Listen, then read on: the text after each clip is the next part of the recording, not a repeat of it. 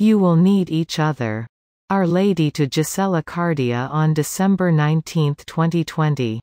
Dear children, thank you for having responded to my call in your hearts. My children, the world is godless, everything is godless. Men, politicians and the mass media have passively accepted what the devil has suggested in order to complete the work of destruction, but you, beloved children, are not alone. Remember that we are with you. Children, this singular Christmas, be calm and joyful at the coming of the Savior who, as then, will come in humility.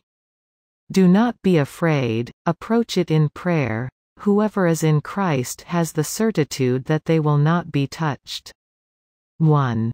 Be united, children, you will need each other, famine will soon arrive. 2. And you will need to be ready to help one another as brothers and sisters. I love you and console you when you invoke me. Italy will be shaken very strongly, pray. Now I leave you with my motherly blessing in the name of the Father and of the Son and of the Holy Spirit. Amen. Footnotes. 1. Should be understood in spiritual terms, not necessarily material, physical ones.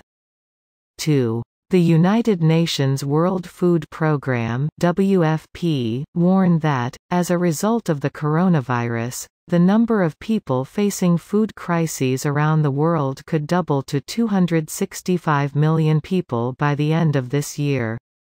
In a worst-case scenario, we could be looking at famine in about 36 countries, and in fact, in 10 of these countries we already have more than 1 million people per country who are on the verge of starvation. David Beasley, Director WFP, April 22, 2020, CBSNews.com. Already in America, 4 of every 10 people seeking food aid are now doing so for the first time. The disruption of the food supply chain through lockdowns is catastrophic, leading the World Food Programme Special Envoy to declare, "We may well have a doubling of world poverty by early next year.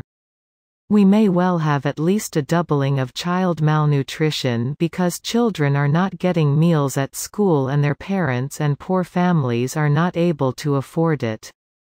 This is a terrible, ghastly global catastrophe, actually.